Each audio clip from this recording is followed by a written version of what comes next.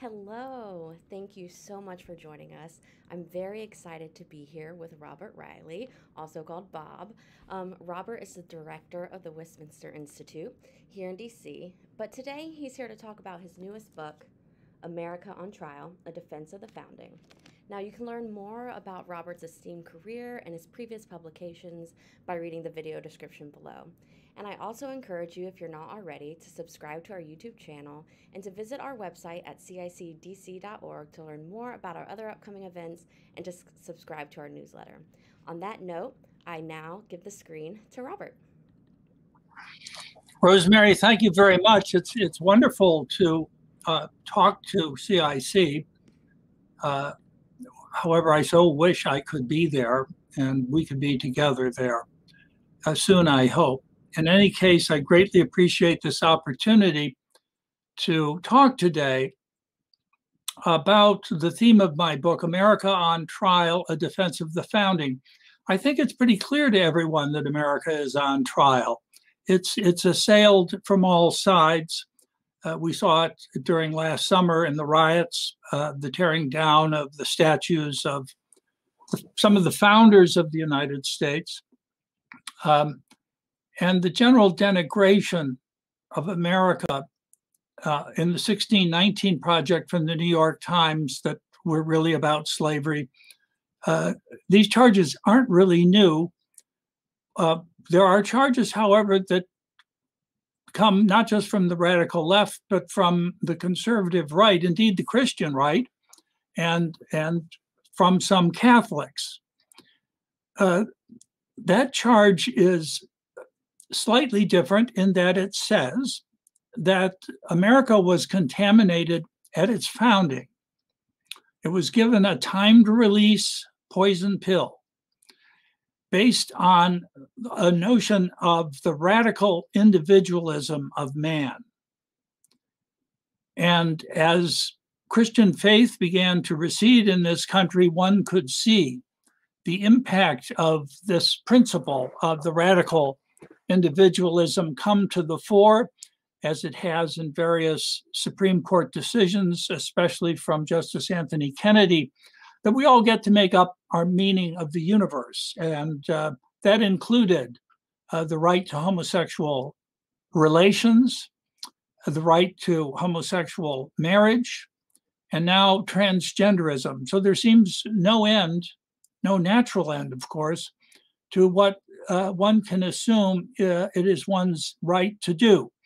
And these critics, such as Patrick Deneen and Michael Hanby, give a very acute and accurate diagnosis of this current disorder under which we're living and the nature of the near moral collapse from which we're suffering. I agree completely with their diagnosis. What I dispute is their statement that we can find the origin of this malevolence in the founding itself, that it was implanted there, though it is now, 240 years later, manifesting itself in a particularly virulent form. Now, my book disputes this thesis, though the major part of the book isn't about it. I ask myself the question, from where did the ideas that made the American founding possible come from? What is their intellectual provenance? How did it occur to man that he should rule himself through his reason? So I began a hunt for the lineage of those notions that made the American founding possible. Now, the thesis from Patrick Deneen and others is that we don't really need to go back much further than the Enlightenment to find the source of those ideas, as that's where they came from John Locke, from Thomas Hobbes, etc. I found that not to be the case, and it took me actually back to pre-philosophic Greece, back to ancient Israel, and of course to Christian revelation. So I'm just briefly going to touch upon what were those seminal contributions from those three sources that made something like the American founding possible. Well, philosophy, referred to as the gift of the Greeks by Benedict XVI, was a radical change in humankind. Man before philosophy had a tribal outlook on existence that was confined by the outlines of that tribe, how it was constituted in tribal relations, and by the head of the tribe or the head of the polis, who usually had some divine or semi-divine connection with the gods that invested him with the right to rule. Man's access within that tribe to the gods was only through that ruler. There was no individual access. One really existed only as a member of a tribe and couldn't conceive himself outside of it. Now, what this meant in relation to other tribes was usually one of hostility. In fact, often you would find in the languages of these tribes, the term foreigner also meant enemy. And the relation was usually one of, well, could have been most often war, to subdue the other tribe or prevent oneself from being subdued. The typical outcome of these conflicts was the victor would slaughter all the males and enslave the women and the children. What's interesting is that neither side in this conflict could conceive of a moral objection to this behavior, because the defeated tribe would have engaged in exactly the same behavior had it won. So there was nothing in their moral universe was such that it could raise an objection to this. The reason for this is that they didn't have the means by which to recognize a member of another tribe as a human being. The notion of a human being was foreign to tribal life. It wasn't in their vocabulary. And that's why they couldn't conceive of any of these actions as a moral problem. Now, that came about only through the gift of the Greeks, reason and philosophy, that made this great discovery of nature and of natural law. Let me briefly sketch this out. The Greeks noticed, the pre-Socratic philosophers noticed that there is a certain order in nature, and that man has this ability through his reason to apprehend this order, so that the universe operates by rational principles. How could that be? How is it that man could apprehend this order and come to understand it? Well, in the first known use of the word, Heraclitus said there must be a divine intelligence behind the world, and that this divine intelligence is the source of this rational order in it, and indeed the source of our own rational abilities to apprehend it. And for the first time, he called this divine intelligence logos, which, as you know, in Greek means reason or word. And all things had their origin in this logos, and man's duty was to conform himself to it, to live according to logos. Now,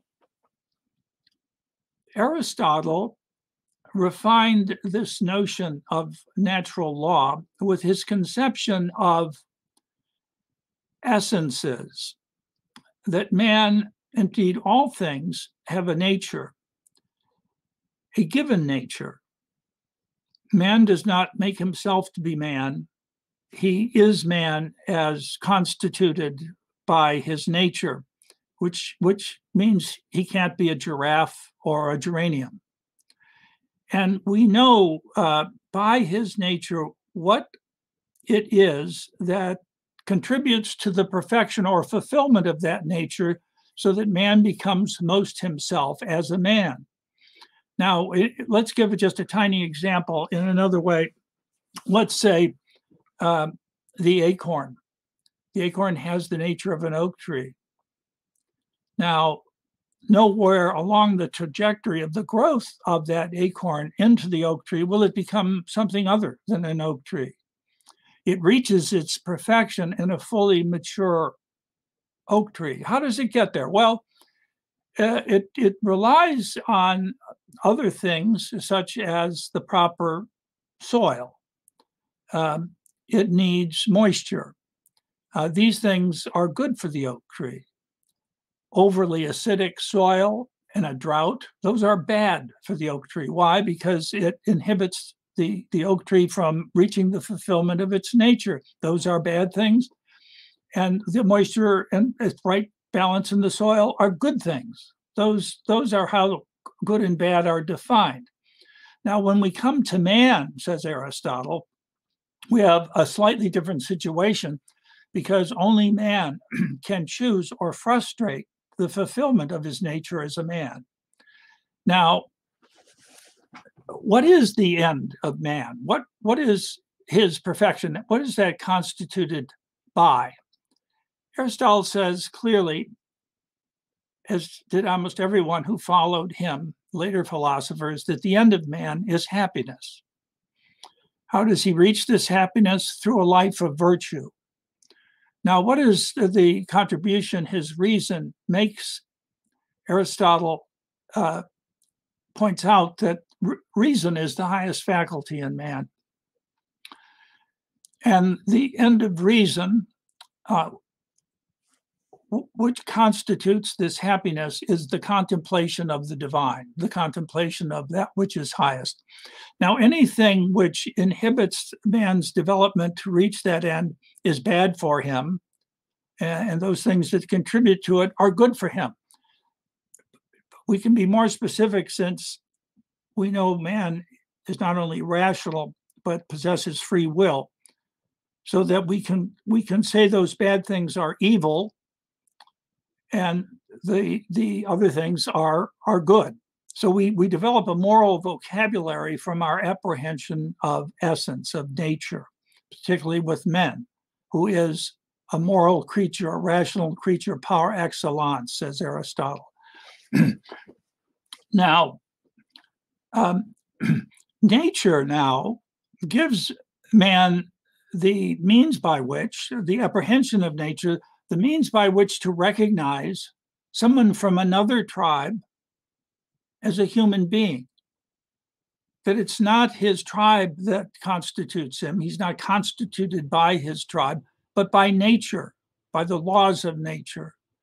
You know, this leads later to Cicero in Rome, who was a great exponent of natural law, and by the way, who had a great influence on the founders of the United States because of the power of his natural law thinking. You know, would say there's not one nature or law in Rome and another in Athens. They're the same. These laws of nature are everywhere, and they are immutable. And so it was that man came to this deeper understanding of the nature of reality. Other philosophers, such as Plato, reinforced this notion of the universe when he said it was the product of mind. In other words, this logos thought the world. It's the product of thought. And one can think about the product of thought. And by one's thinking, one can come to some understanding of the originator of these things, which led Aristotle to define God as thought thinking itself, and the final end of man to imitate this divine being as closely as one could, because one has within oneself this divine spark. Okay. Now, in the ancient world, another astonishing contribution was made by Jerusalem. In a sea of polytheism in the Middle East, this one tribe, the Israelites, believed in a revelation of one God, Yahweh. Now, the extraordinary thing about Yahweh was not only that he was one, but that he was transcendent. One must understand in the ancient world, the idea of these gods and spirits, they were all immanent. There was nothing above the universe. It was a self-enclosed entity that had existed eternally. Now, the gods inhabited the Imperium. They were up in some sphere above man, but it was still within the world. So this was a unique notion that there was one God, that he was transcendent, and also that creation was constituted ex nihilo. The ancient world believed that the world was eternal. It always existed. Judaism said no, God created from nothing.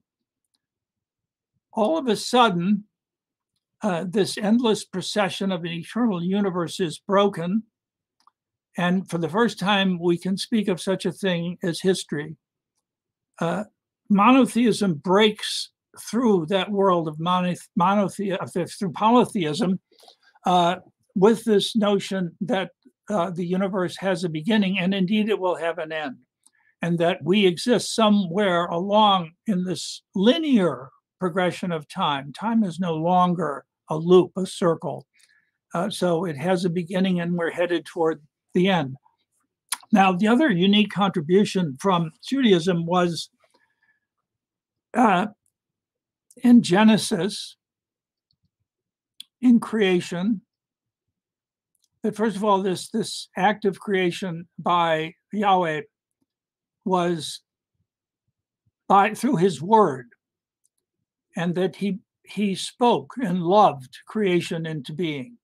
In all the other ancient mythologies in the Middle East, creation, such as it was, even though matter was eternal, was an act of violence. It resulted from one demiurge defeating another demiurge in a battle. The principle of light defeats the principle of darkness, and so forth. The principle of good overthrows, at least temporarily, the principle of evil, or the demiurge of evil. Such was not the case in Judaism. God alone creates the world, and since there is no principle of evil, everything he makes is good. Is the famous refrain from the 6 days of creation, and God saw that it was good. It was all good.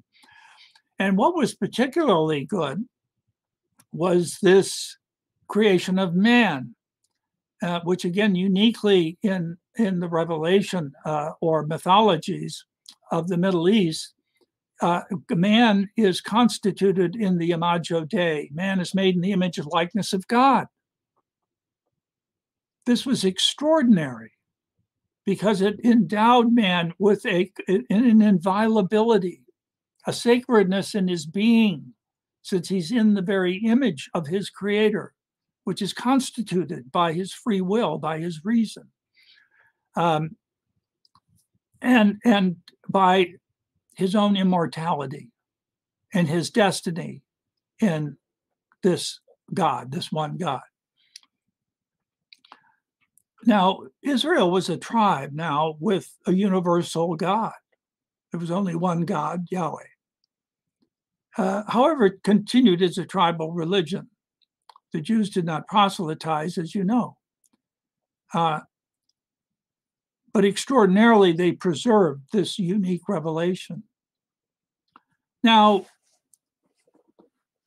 comes Christianity, which of course began in Judaism, as Christ was a Jew. Now, what is revealed in Christianity is the fulfillment of the Old Testament, the achievement of man's salvation, and the additional revelation that so enhances the status of man that each individual person is the object of infinite love by this God. That God indeed is love, he is not only reason, he is not only logos, he is love. So the standard by which one person ought to treat another is elevated to an even higher degree. By the way, through Judaism, through Genesis and Christian revelation, we can find the origin of almost every conception of human rights. And even those who are not Christians or Jews who insist on this kind of respect and the existence of human rights are beneficiaries of Genesis and Christianity nonetheless. Now, one can imagine in the ancient world at the time of Christ, which was basically a Hellenic world, it was Greek-speaking, and it was dominated by the Greeks. The electrifying effect of the beginning of the Gospel of St. John, when he says, in the beginning was the Word, the Gospel, of course, is in Greek. And so let's just keep the one Greek word. In the beginning was the Logos. And the Logos was with God, and the Logos was God, and all things are made through him as Logos. So here we have a confirmation of the fact that God himself is reason. So now we find out why there is a rational order in the universe, and why doing what is reasonable is the standard of moral conduct. In fact, Thomas Aquinas, so much later in the 13th century, said the character of sin is its irrationality. So Christianity confirms the authority of reason to its status as revelatory of the moral law which man can reach through his reason, but now also is confirmed through divine revelation and the higher standard of God, not only as reason, but of love and the obligation to love. One can imagine Heraclitus, after having contemplated the origin of the rational origin of the universe as Logos, met Logos walking through the door. This was the impact of Christian revelation and of Christ on this Hellenic world. And St. John's Gospel is really directed to the Greeks and uses a vocabulary that makes what happened in the incarnation comprehensible to them. So, as Benedict XVI says, that Greek philosophy preceded Christian revelation was not an historical accident. It was providential. So profound was the impact of this that it became the source of a new civilization. And I'm going to jump quickly forward in order so that we can get to the American founding before I run out of time, to see how the impact of these Greek philosophy, Jewish monotheism, and Christian revelation were instantiated or reflected in a political order, which is what happened in the Middle Ages. Now, how it happened is one of the most intriguing stories, because it received its first articulation in the church's canon law. This was actually a very surprising discovery for me in the research of writing this book, that it should be so, that it was canon law that first articulated the constitutional principles. Now, canon law was changed through the discovery of the Justinian Code and an examination of certain legal principles that were in it. Here is one of the most interesting. Quod omnes tangit ab omnibus approbari. What affects all must be approved by all. Now, the application of this ancient Roman principle was in private law, and it only concerned, say, those who were overseeing a minor, or it just was like the agreement of the members of a board to what the organization was doing. Not the organization, it was private law. It concerned only individuals. It had no larger political application. Now, what the canonists did was expand the meaning of this principle. And they did so within the structure of the first corporations that ever existed, which were church corporations. Within dioceses, within religious orders, within church councils. How were they to conduct themselves? Well, as this principle, this quote omnes principle, sort of permeated itself or through these church corporations, it meant that what they did, whatever they undertook that affected its members, had to be approved by its members. Often, this involved financial matters. And in that respect, this was an early premonition of no taxation without representation. I'll give you just a small example. In the Dominican order, they would have a conclave, and so members of the various Dominican abbeys would have to send representatives to this conclave. So the first thing was the selection of these representatives who were empowered to represent those members of the order at that abbey. And when they went to the conclave together through a majority vote could approve or disapprove whatever matters came before it. And it was binding on everyone, including on St. Dominic. So this conclave, this representative body exercised sovereignty. And with St. Dominic's successor, the same thing was observed. It became the Dominican rule. Now, the Dominicans went to England and were practicing or operating according to the same principles of representation and consent. And it was often the case that members of religious orders or clerics were dual-headed. They served both ecclesiastical function, but also a secular function. They had positions in the royal courts and so forth.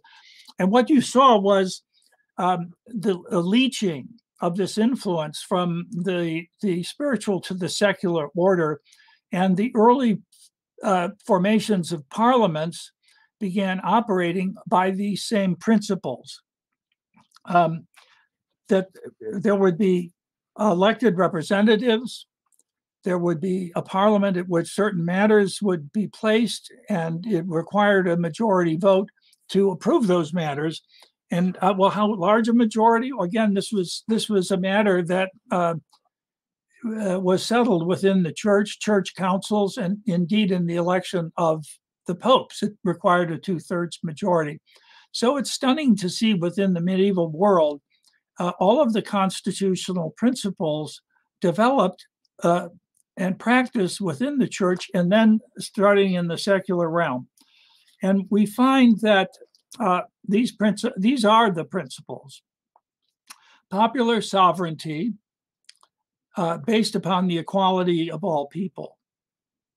In the political realm, this meant that God, all authority comes from God, but God does not directly invest that authority into the king or the ruler. It's in the people.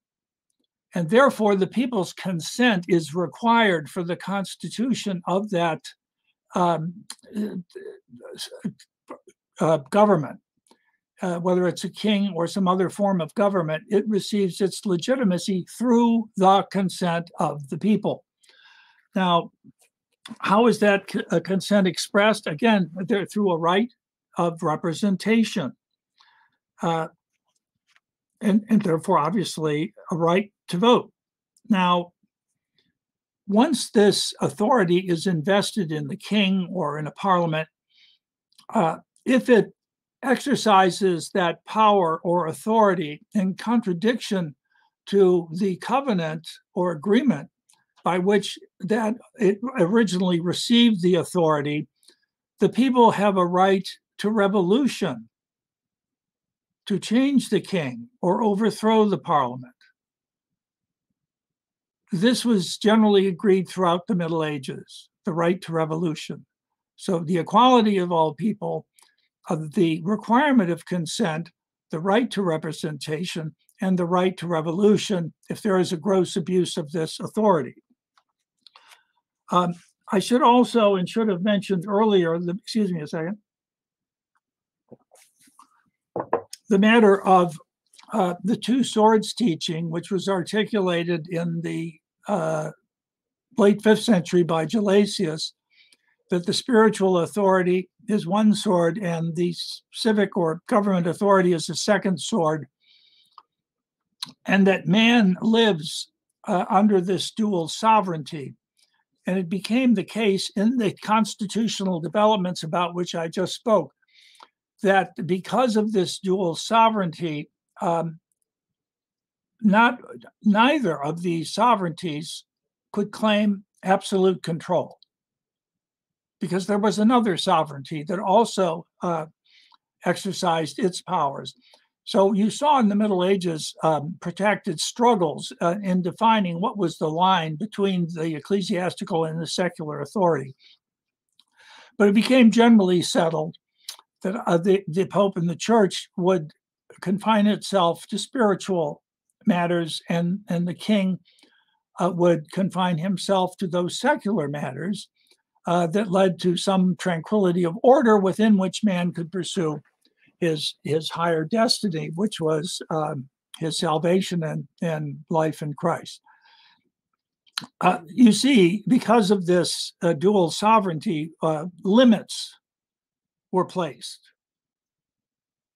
There was no such thing in the Middle Ages as the divine right of kings, or the notion of an absolute sovereignty that could be expressed in any secular order.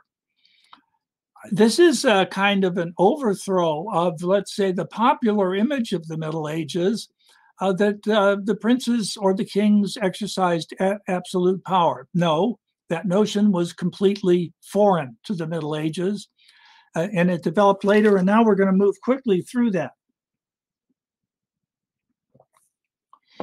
Why, one would think, didn't we, since all of those constitutional principles were articulated and practiced to some extent, better or worse, in the Middle Ages, why wasn't there a direct line from the Middle Ages to the American founding?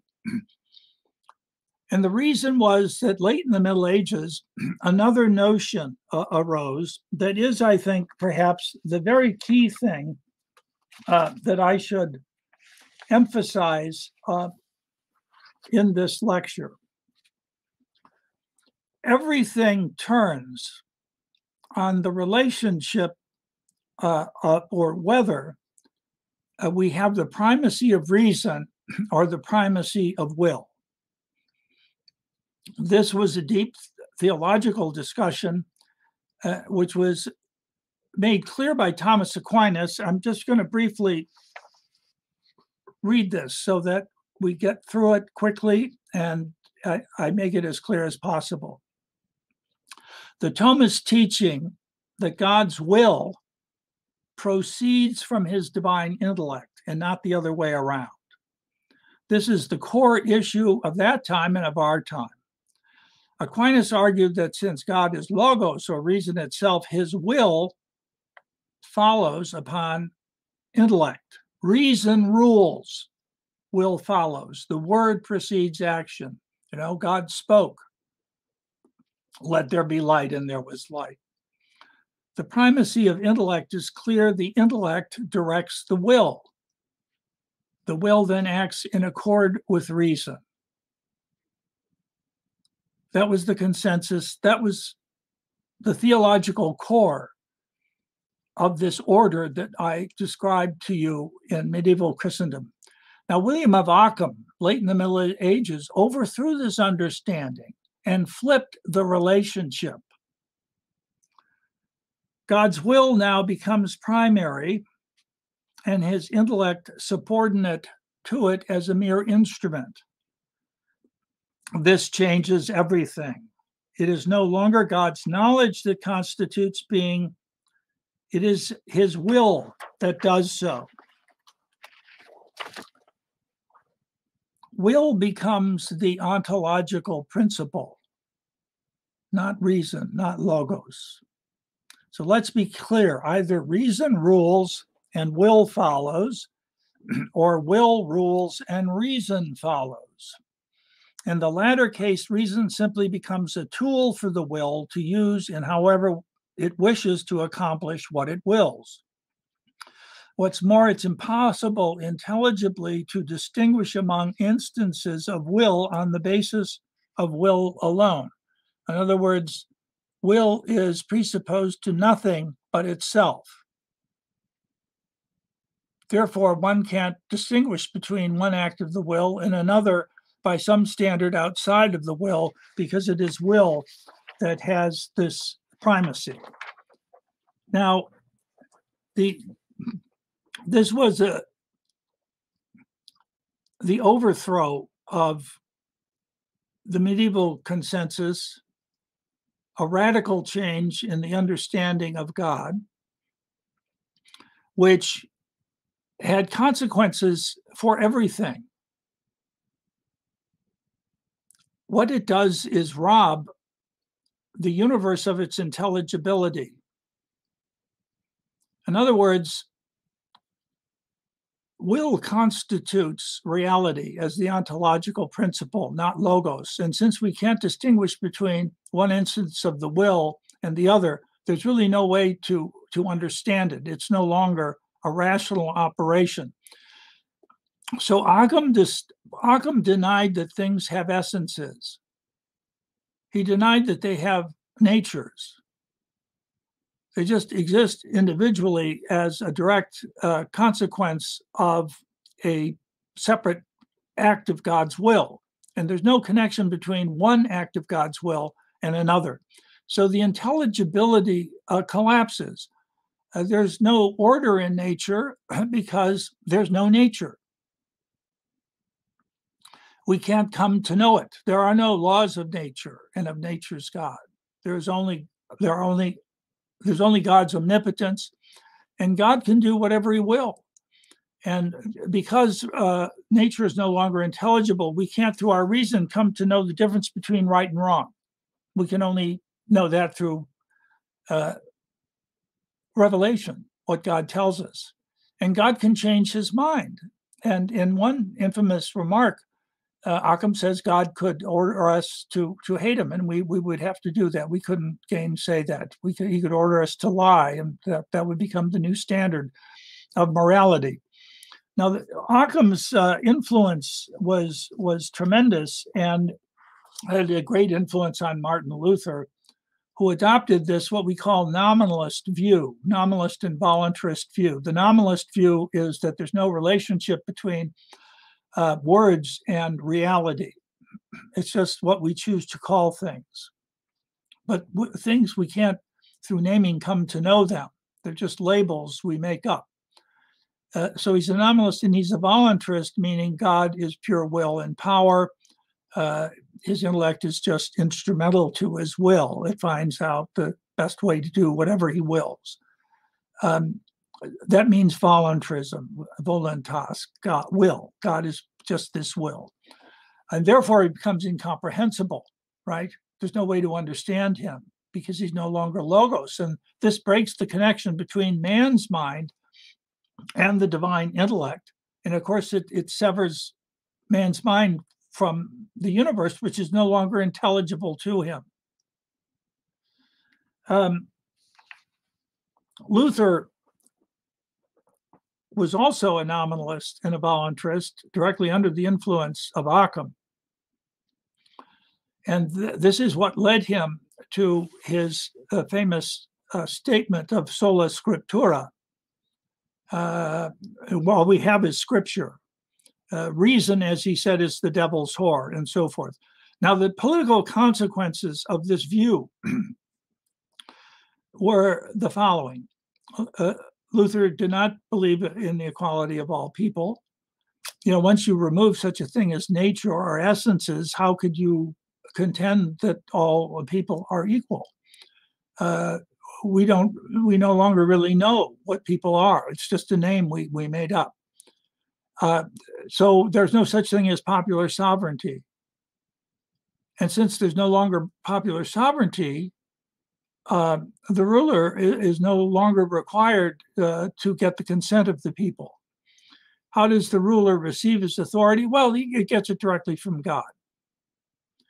And he is only accountable to God. He rules as he wills. The ruler becomes really a reflection of the primacy of will in God. So we have the primacy of will in the ruler, not reason. So he's no longer obligated to do what is reasonable, and law is no longer a reflection of reason.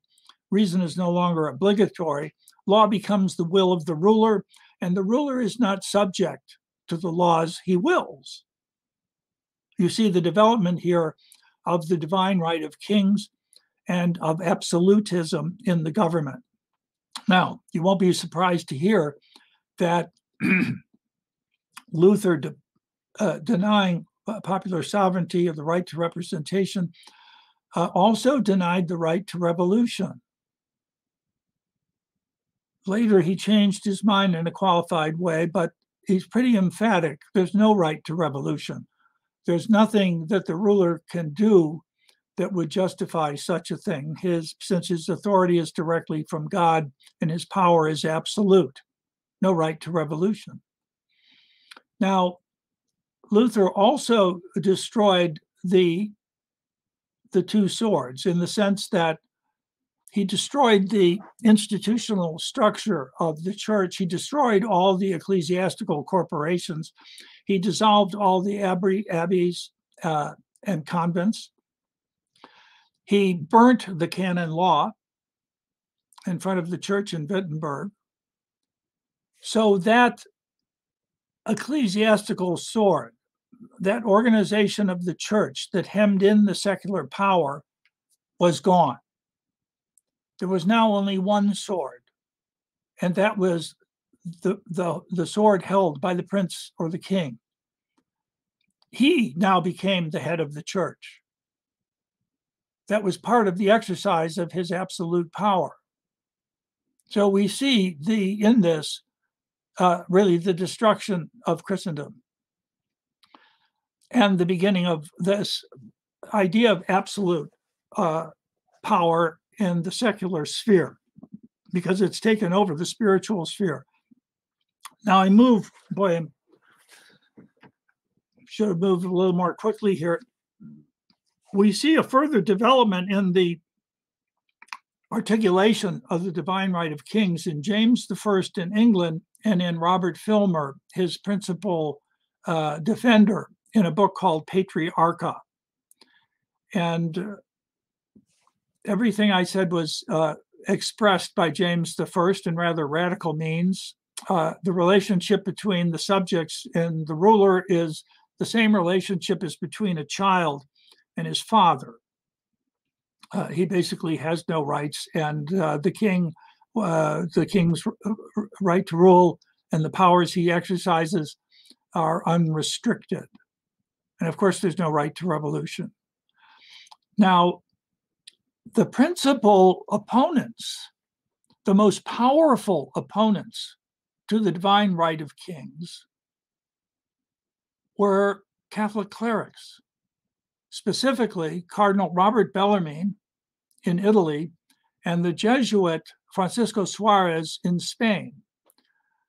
They used and rearticulated natural law and the medieval constitutional principles that we've gone over earlier to challenge James I and Robert Filmer in their claims. They were generally recognized by everyone as the most powerful opponents to this. So incensed was James I with Robert Bellarmine that he engaged him publicly in dueling monographs. It was very unusual for a ruling monarch to address a commoner in this way, but he knew he had to do something because of the power of Cardinal Bellarmine's arguments. He was so incensed by Francisco Suarez's writings that he had them burnt by his public executioner in London. So this would be another surprise for many readers, that it was the church that was the opponent of it, that articulated most powerfully the tradition of natural law and the constitutional principles against the divine right of kings. Now, quickly, there was also within the early Anglican denomination also an articulation of these things through Richard Hooker in his Laws of Ecclesiastical Polity. I say he basically saved Protestantism from itself, at least in England, by reintroducing both the thought of Aristotle and Thomas Aquinas. He was a strong proponent of natural law and also, therefore, of these constitutional principles of popular sovereignty, the requirement of consent.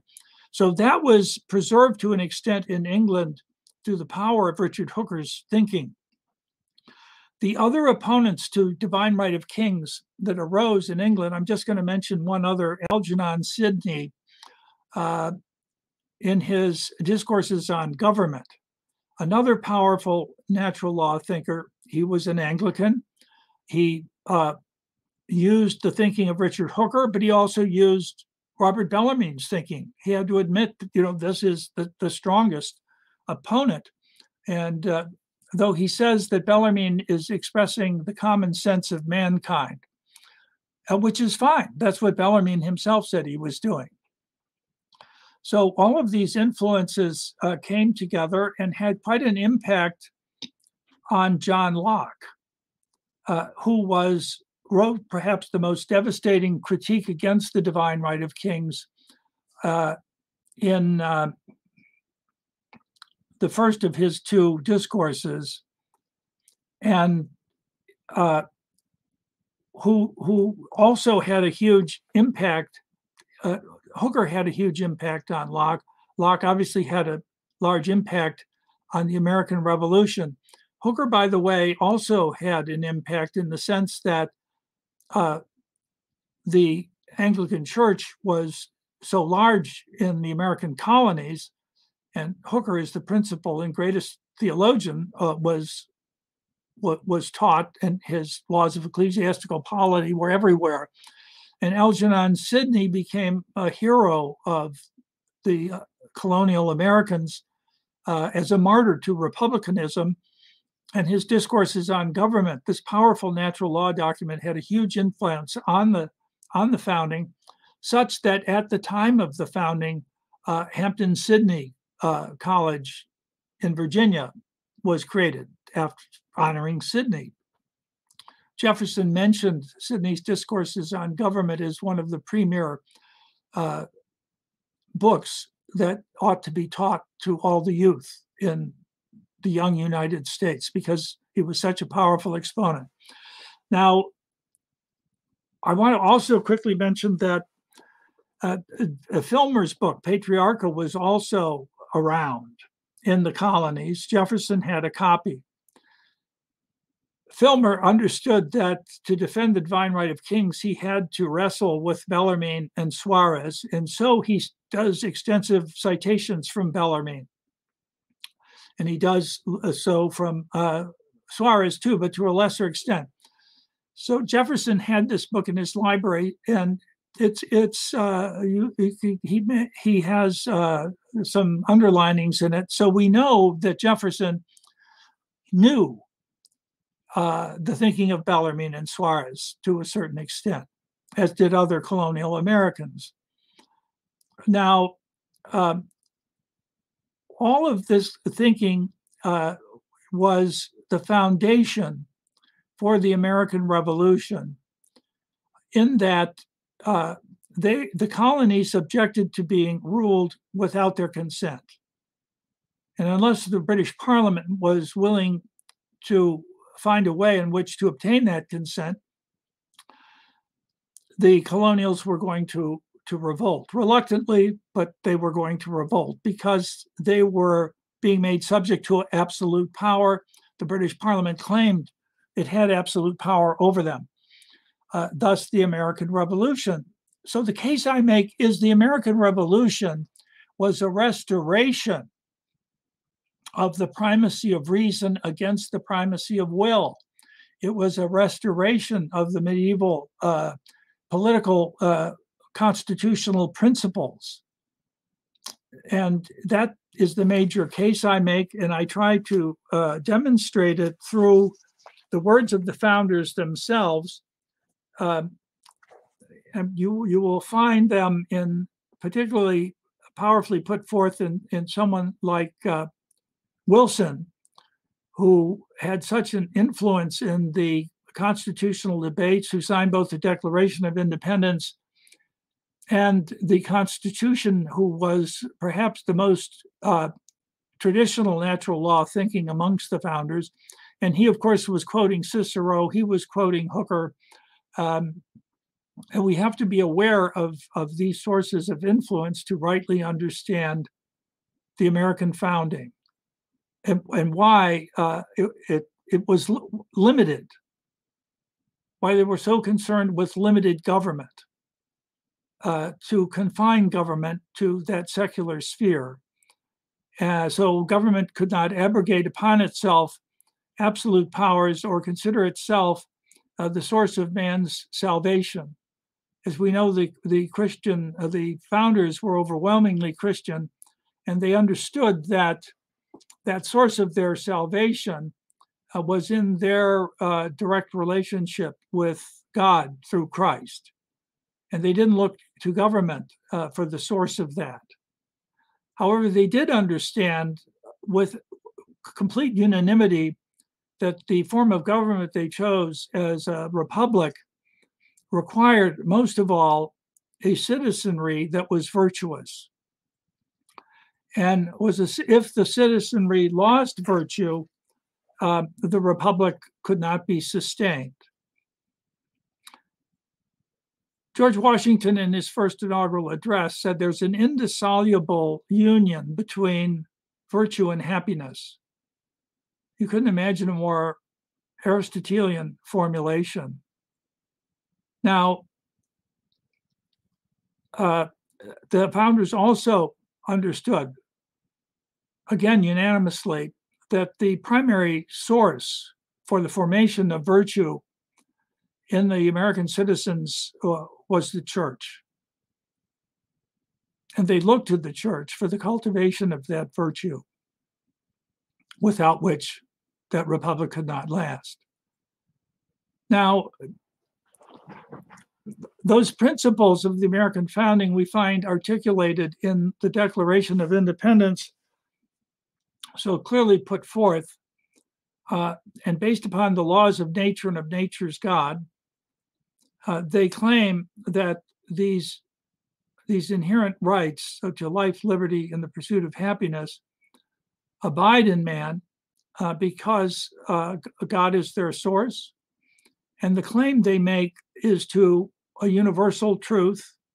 In other words, true everywhere at all times for everyone. And that is the foundation upon which they placed the origin of the American Republic. So I do not think it is to the founders or to the principles they espouse that we can look for a poison pill with a time-release formula that has brought us to the state of moral corruption in which our country exists today. We have to look elsewhere for that. In fact, I think that our recovery cannot take place without a rearticulation and embrace of those founding principles and a recovery of the virtue which they demand for their exercise. So the founding is not our enemy. The source of the evil which we're experiencing is not in that founding. It had no notion of radical individualism, which we can hold responsible for transgenderism and these other disorders. Now, at the end of the book, I have an epilogue in which I do provide a sketch of what I think the sources of that, how those sources of degeneration entered this country and had such influence that it has brought us to the state in which we are today. And they weren't from the American founding. That's my case. I know I've gone over in my time, so I will thank you for your patience and take any questions you might have. Thank you so much, Bob. While you're talking, this Socrates quote came into my head. The unexamined life is not worth living. And I think so many of us walk through life with a very superficial understanding of these, complex issues, including like the virtues and the principles of our founding. And so first I just want to say thank you for taking the time to write such a well-sourced and research book. And I encourage anyone at home, take the time, like you listen to this lecture for an hour and there's so much information to process and to download, but you need to pick up the book so you can have a fuller picture of what it is Bob is talking about. And this is one of the reasons why we have these intellectual events at the CIC. We want people to be able to understand these complex ideas on a real, higher intellectual level. And it takes, reading books and journals and not reading, one-line memes on social media or just like your Facebook posts from your friend. You really need to dig deep and take the time to learn. So thank you, Bob, for writing this book. I want to encourage, again, everyone watching, sign up for our newsletter at our website at cicdc.org so you can stay up to date on all of our upcoming events. And Bob, I want to give you the final word here. We had a question that I think is going to leave us on a good note. You talk about, this is, where we started and kind of how it was twisted and kind of where we're at now. But what can the average person, like after they read your book, what's the next step they should take in order to combat these assumptions that seem to be really popular in our culture? What can they do at home? What type of curriculum can they advocate for in their children's schools? What type of conversations or petitions or anything should they be doing at home? Do you have any advice on that? And after that, you can have the final word. I would suggest, of course, as you say, after reading my book, that